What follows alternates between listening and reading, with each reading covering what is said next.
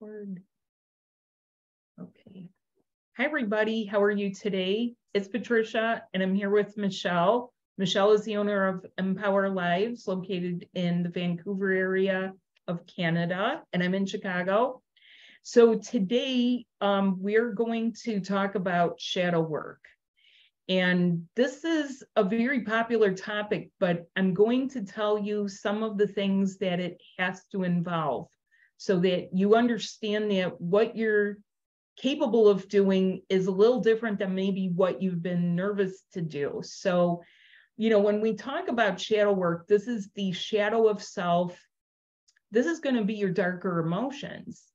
For some people, it's different, but also similar to a dark night of the soul. Mm-hmm. It can involve aspects of deep grief. It can involve ways that you hesitate from taking actions and things that are your personal fears, but that hold you back and that you didn't know were there. It's going to be things that were very long buried, and it's going to be, things along the lines of hatred. Why do we hate? Really, why do we hate? We've usually been hurt, right? Yes. And I know that for me, my dark night of the soul came with a loss in my life of someone that I was very close to. And when I hit that, I had no idea what I was going through. Yeah. It's hard to recognize, and yet if it starts to happen, you can actually start to work on it. The work that we do, actually, I like to think of it as sort of excavating, where we're dredging out some things, even though it's maybe dense and heavy, and it could be something, that you don't really want to share with people, but somehow it needs to come to light. And I think I want to say too, with everyone here, is there's a lot of shame that is involved in it. When we don't want to look at those parts of ourselves, and we start to put up walls and masks and things that we are hiding from ourselves, our true selves. Yeah, it's true. People have to walk around with masks. Sometimes you might feel the mask is necessary because it's part of your safety net. Yes. It's part of your coping mechanism. Many times we've learned how to cope with things by not showing expression, by not feeling. You're intended to feel a full spectrum of emotion without feeling vulnerable. And that's safety. That is one of the things we like to teach people, is how do you get to the level where it's safe? It's safe to be yourself. It's safe to feel what you feel. It's even safe to feel that you hate something because it hurt, and yet understand that that is not going to fester inside you. Mm-hmm. And it's not, that awareness of being cut off from your body, from the neck down, what's going on inside me, and I can't cope with this anymore. And another thing is that positivity. Oh, everything is fine. Oh, yeah. Positivity. You can't. No. Yeah, everything's not fine all the time. No. People use a different F word. This effing thing, Yes. And it's like, or it's something that happened and you're like, oh, F, oh my goodness. And, people are going to feel what they feel. How they hide it, that's problem. How they sublimate it, that's problem. How they bury it, it can't happen anymore. It is coming up to be dealt with. It's coming up worldwide. It's coming up along with mentalities, criminal mentality. That's a dark side too. These things run in family. How many people have been assassins for some organization? Like, that was their job. They were expected to get rid of the enemies or something like that. Mm-hmm. So it is about some really deep stuff having to do with like really deep death. And, we're not just talking about natural deaths. We're talking about people harming and hurting and maiming each other. What's been responsible for that? Now, an interesting thing that I do in many of my groups, in my life groups, birthmarks. Oh. Birthmarks, the origin of a birthmark, because it usually has a deep psyche significance. It usually is something that, you know, has a story to it. Even more, it's just as much a scar as a scar is, but even more than a tattoo. Tattoos are something people choose, but a birthmark is a story. Sometimes it's a story of really deep, heavy stuff that a person may not realize that they're carrying around with them. And I believe that the emotional safety that we need to have in order to go there to these places that come up for us is key, to not be talking about it just to anybody, for someone to say what they say to us and tell us, that's okay, just suck it up, you know, you'll be fine. That's not the way to go anymore. People can't function like that anymore because you can't just move along or let it go. It's there, and it will come up to trigger until a person is proactive about getting it removed. That is what my work does through your energy body, through your essence, through your chakras, through your heart chakra. Your heart chakra doesn't want to feel that stuff, doesn't want to feel shadows, maybe a fleeting shadow, maybe something where you are able to recognize that this is not a feeling you want to live with, like hatred, resentment, or that you're a victim of.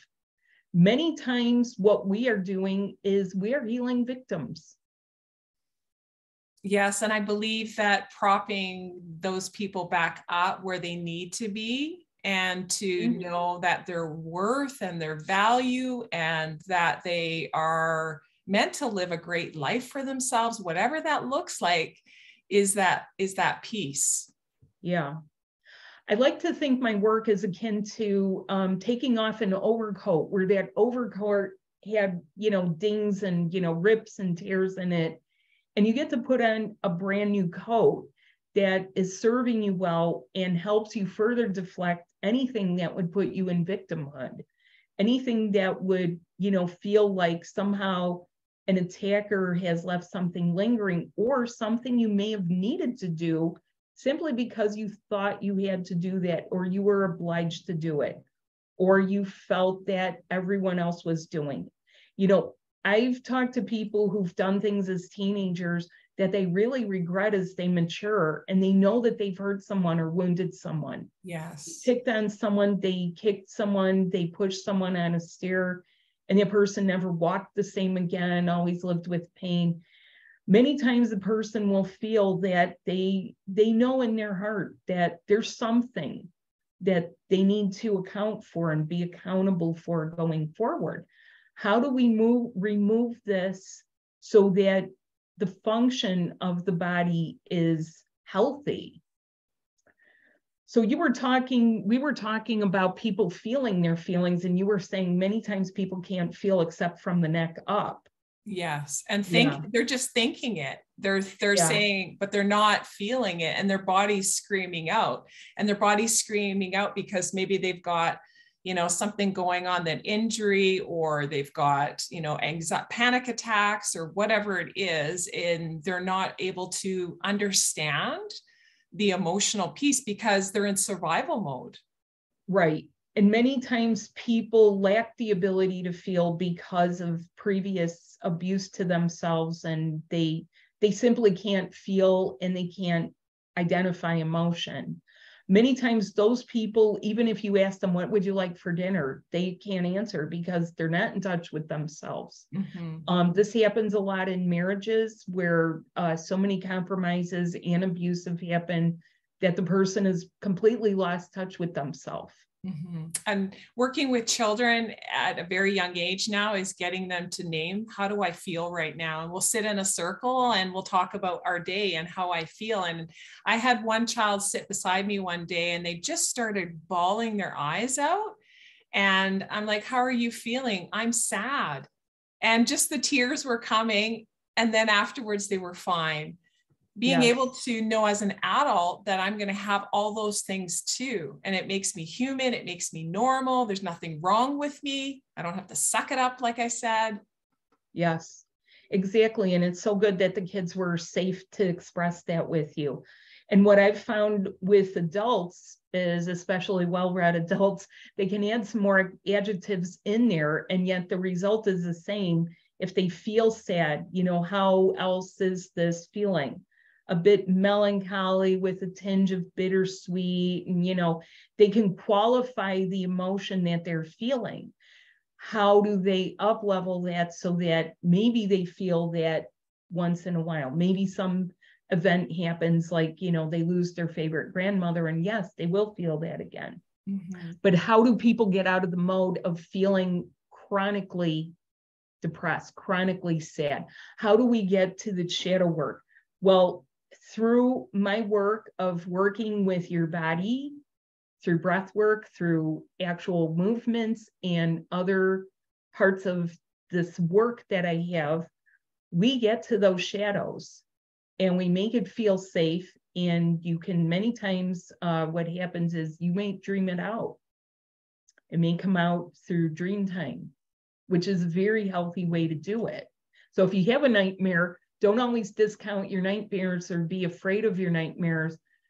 You are probably starting that process of shadow work, and we should dig into that more so that you can get where you're going, so that you don't carry that heavy stuff around.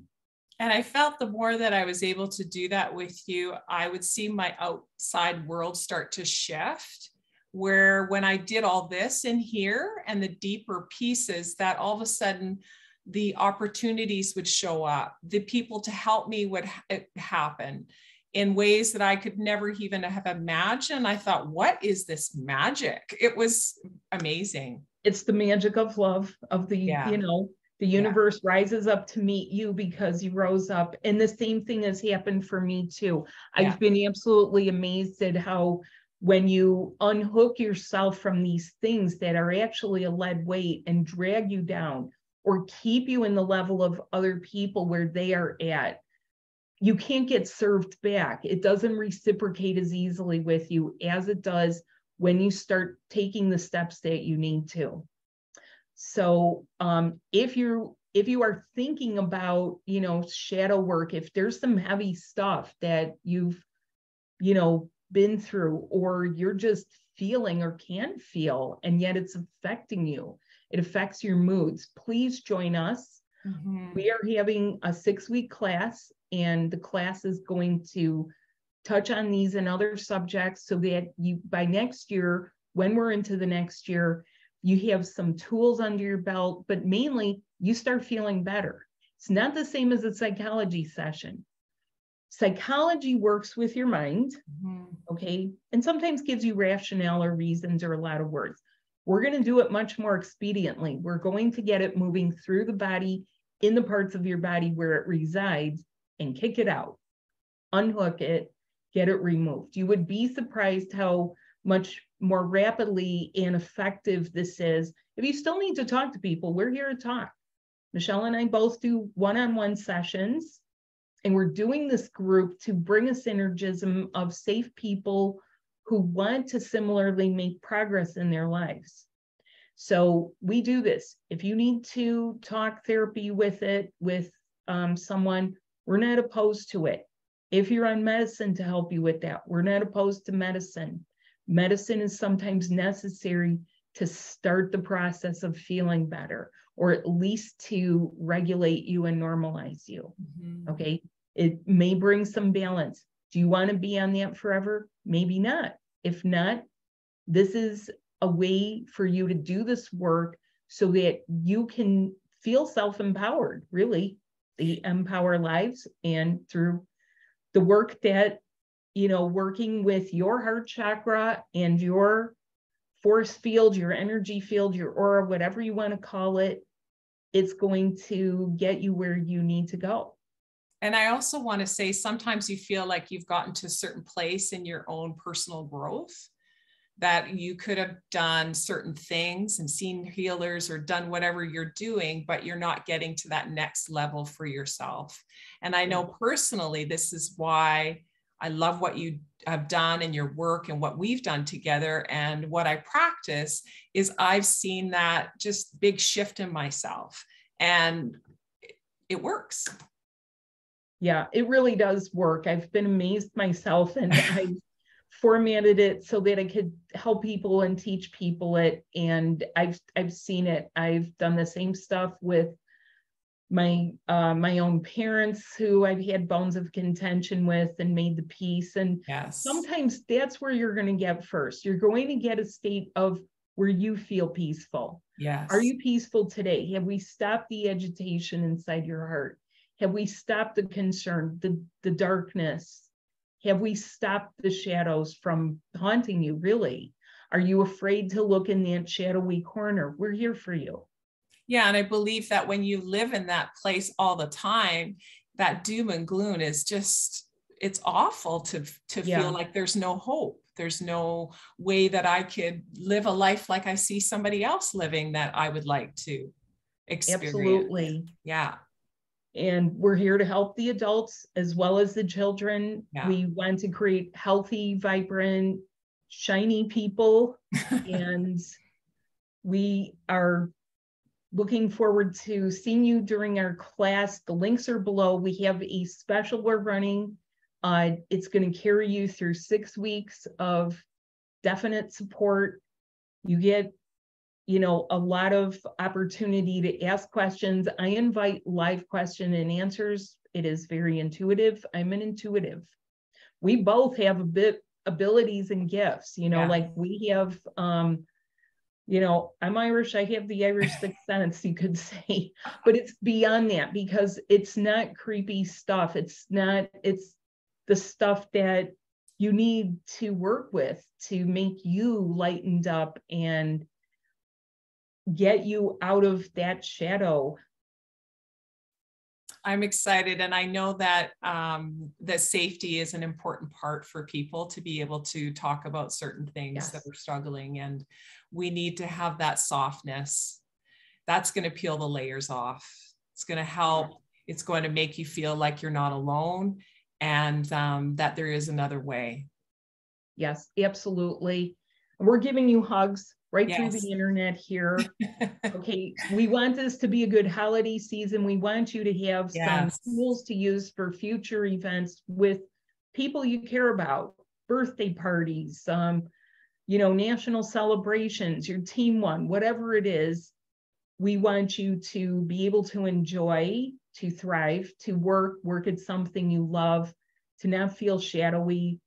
You'll have wonderful insights. Those are some of the things that have happened for me with doing the shadow work is when I really looked at that mirror and I was like, well, I'm feeling this way and I'm acknowledging it, and I got to see how this really is. It's just wild how some of this is. Do you know what would happen? I would see people around me like bickering and I'd be going, oh my God, that's how that looks. It was almost like the universe was putting on a little scene in a play just for my benefit. But I felt it. That was the key difference. It wasn't just saying, oh, some people, it was like showing me the mirror. This is how it is. Is this how you want to be? And very powerful. One of my quotes is, no one is you is, and that is your power. And that's my company slogan. And what I love about what you're doing is that you bring it back to yourself to be able to have those insights and experiences and those revelations and changes. And it all comes back to you. And it's not coming from somebody else, because this is where the true power is from. Absolutely. Very well said, Michelle. Yeah, I love it. That is her slogan. Yeah, I believe that. And that's why my work is about empowering people, because we have the answers. We have the knowledge inside us. It needs to be awakened. It needs to be supported. It needs to be guided in ways. But ultimately, when we feel that about ourselves, anything is possible in our lives. And you will feel it in your heart. If you want to know how to be guided by your heart, this is how we do it. We have to peel away the density, the wounds, the everything else, so that it flows through you and outward to the world for your benefit. Yeah. Yep. Okay. Well, we hope to see you there. Please check the links below and let us know if you have questions. Our email addresses are there. Our websites are there. And we hope to see you. Thanks so much, Michelle. Thank you, Patricia. Have a great day, everyone. Yeah. Bye. Bye.